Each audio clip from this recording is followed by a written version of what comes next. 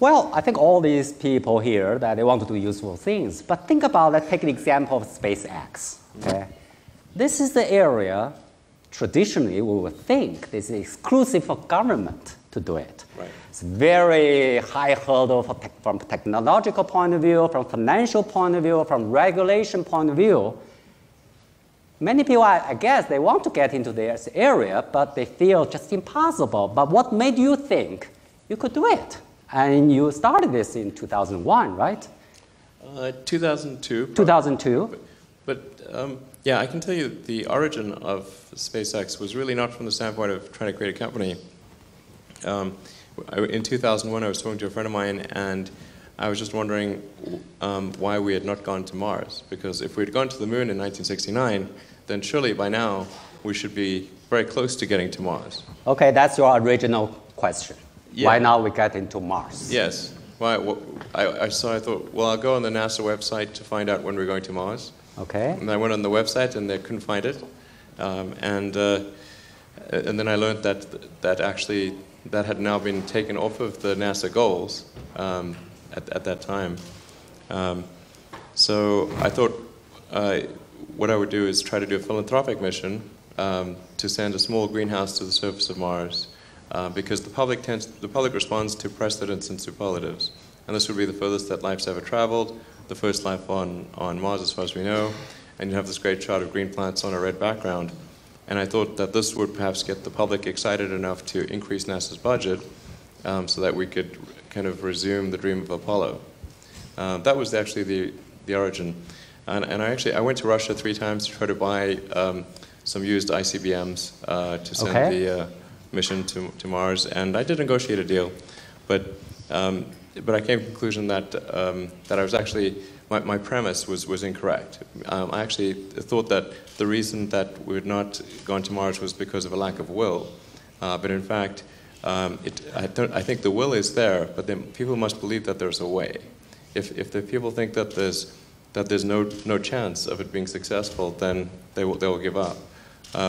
So I decided that I had to try to start a company to reduce the cost of access to space, to improve rocket technology, because it had been essentially in stasis since the 60s. There's no fundamental improvement that's occurred. In fact, it's gotten worse on a cost per unit mass to orbit basis. So that was the basis for starting SpaceX. But at the beginning of SpaceX, I thought maybe there was a 10% chance of success. 10% chance? Maybe, at most, yeah. So you took the risk? Yeah. 10%. I mean, it seemed like if there was not something, if something wasn't done to improve the rocket technology, then we would never get there. So Russian did not sell the rocket to you, or you thought it's too expensive, or so you want to develop your own? Well, they actually, I did come to terms with the Russians, but then the only reason that the rockets were lower cost was because of arms reduction talks. So that they were essentially scrap rockets. So even if one could use those rockets, but once you ran out of the scrapped rockets because of arms reduction talks, then you'd be back up at the high prices again. Mm-hmm. So it was at most a short-term possibility. It would not result in a long-term benefit. It would certainly not result in the establishment of a self-sustaining city on Mars, which is really I think the goal that we should have in the space program. Okay, now you have the will. Now you did some initial work. You contacted Russians, and you thought there's no progress made in the last few decades, so there's a possibility. But then, rocket science is very hard science. So you are not only a chief executive officer, but also chief technology officer. So your college degree is from business and physics. You only spent 3 days in a PhD program. So my guess is that, I'm pretty sure you're self-taught. You learned all these hard science engineering, computer programming, physics, and all others by yourself, engineering. How did you do that? tell us, student, that you can do that without going through the formal programs, basically. Oh, sure, you can learn much faster than the formal programs. You can learn faster than formal programs. Tell us, faster. Share some secrets with us. How Just can you read do lots that? of books. Huh? Read a lot of books. Read a lot of books and talk to a lot of people. You can become a rocket scientist by reading books without... Well, and experimenting, of course. I mean, experiments and books. You need to, you know, because sometimes the things in the books are not correct. Okay. You know, but that's basically how it works. I mean, you can learn things very quickly if you just read the books. I mean, information is all there. You just pick up the books, you learn and become an expert in this hard science engineering area. You could do that. Yeah, I mean, at the risk of sounding like a robot, your data rate in reading books is much faster than in a lecture. You can read information far faster than you can hear it. So then it's much faster to read. Well, I'm a little bit worried we'll be out of a job now if that's the case. But Professor Zhu, that we teach many physics courses here, right, for physics majors. You probably have some questions here that about what courses there. Yeah, I think junior students can self-study physics. But anyway, the physics is based on experiments, and in particular for the engineering, hard technology is also should to do some experiments, even to do some machine in the factory. How can you get such a real experience from self-study? And I have another question about well, what kind of physics course do you like most? Which physics course do you think most helpful for your company, for your creative thinking, for your so wonderful companies? Sure. Actually, the fundamentals of physics that's what's most helpful. The very framework of how to think about physics is by far the most helpful. And to sort of understand, you know, how did the first scientists learn anything, and how did they change the way that they learned things? How did they change their framework of analysis over time as they learned that one mode was better than another? This is extremely helpful to know. So honestly, it's like Physics 101 is like if people really pay attention to Physics 101, that's the most valuable.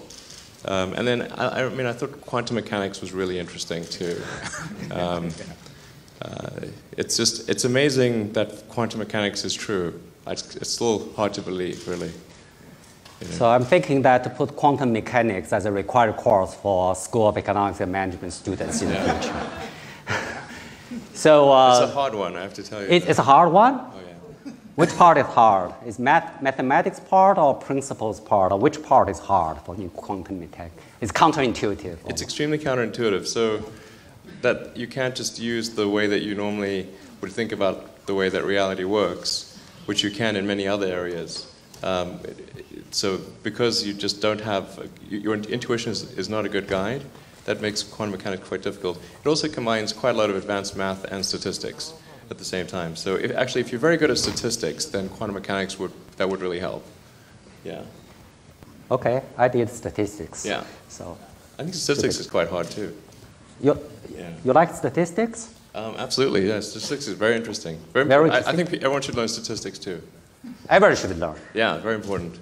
Because otherwise you can get tricked too easily by these things. As you know, there's that famous saying, I'm not sure who it was, maybe Churchill or somebody said, there are lies, there are damn lies, and then there are statistics. That's right. There are 3 types of lies. Yeah. Did Churchill say this? I think it was, maybe, I'm certain. Huh? Disraeli said that. Disraeli, okay. Yeah, I know that. It was some British guy. Yeah. Very good. So now, so we have so it's been 13 years since you started SpaceX. I know your aspiration is to send human to Mars. And with reusable rockets, reduce the cost by a factor of 10. I think ultimately a factor of 100. Ultimately a factor of 100, okay. Now, I remember you said in 2011 that at the time you said in 10 to 20 years, you could put man, or human, on Mars.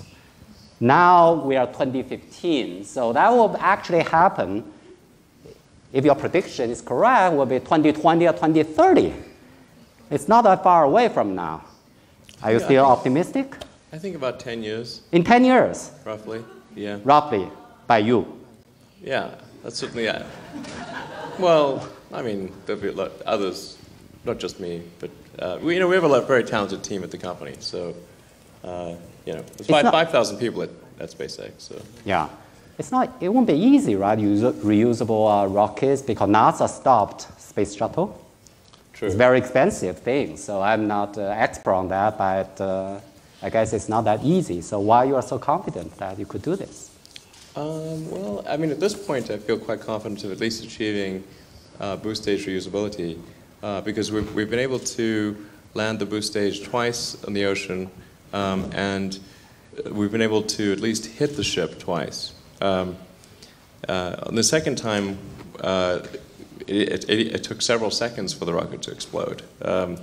So we're making progress. I think I'm highly optimistic that in the next 12 months or so that we will be able to land the boost stage safely and refly it.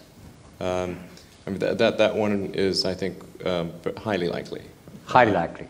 90% plus. Okay, what's the probability in 10 years that we'll see a person on Mars? What's the probability? Well, I'd give the 10 years, I'd make that the sort of 50% likely. 50%. It sort of depends on what happens with the world, and but if one were to extrapolate current trends for SpaceX, I think 2025 is around, approximately correct. 2025. Yeah, approximately. 10 years from now, so that's...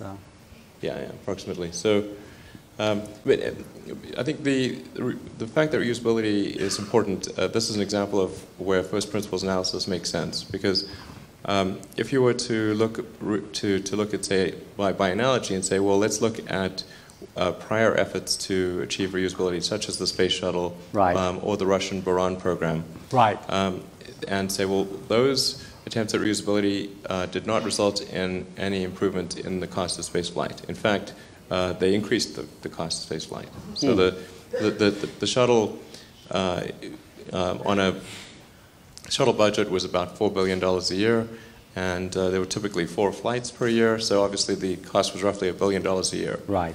And this was much more than an expendable rocket of equivalent payload capability.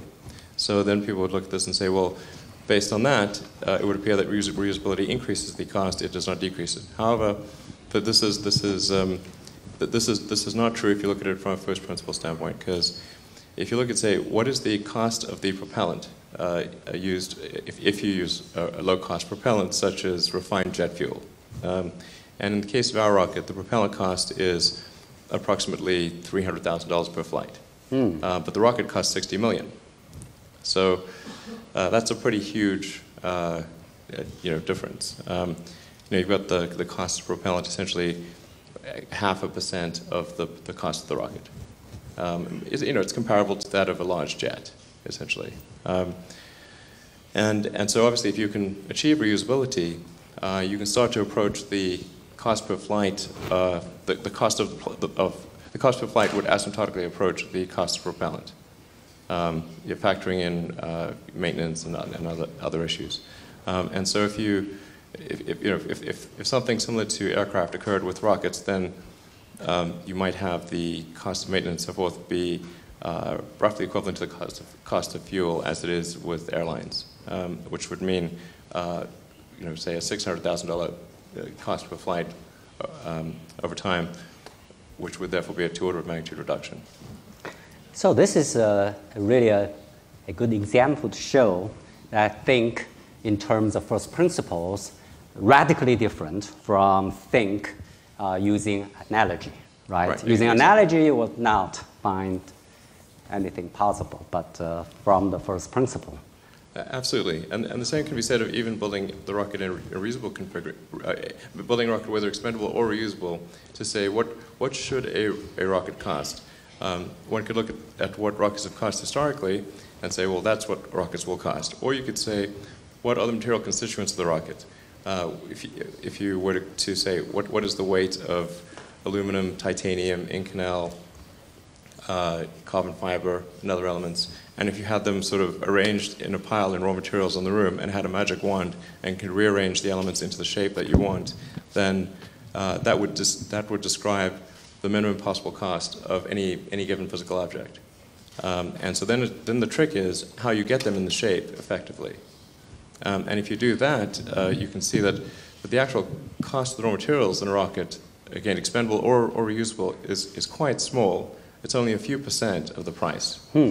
So then the trick is, how do you rearrange those raw materials into the shape you want efficiently? Well, the lesson is, again, go back to the first principle. Right. Everything goes back to the fundamental assumptions. I know that your dream, your aspiration is to send humans to Mars, but your dream is to build a city on Mars. Is that true? Well, if you think of it sort of broadly, the history of human civilization will fundamentally bifurcate along two directions. Either we will become a multi-planet civilization, be out there exploring the stars, or we will be a one-planet civilization until some eventual extinction event, whether self-inflicted or natural. And I think the sort of former is the better way to go. And in order for that to be the case, we have to establish a self-sustaining civilization on some planet. Mars is really the only realistic possibility. And so I think we should try to do that. And this is the first time in the 4.5 billion year history of Earth that it's been possible for some life form to extend life as we know it beyond Earth. That window may be open for a long time, or it may be open for a short time. The prudent thing would be to assume that it's open for a short time and take action while we can. Very good. So that's really your dream. Yeah, I mean, I think One that's of dreams. in the sort of context of existential threat minimization. I think it is something we should aspire to. From the first principle of physics, you think that's also possible? Yeah, absolutely.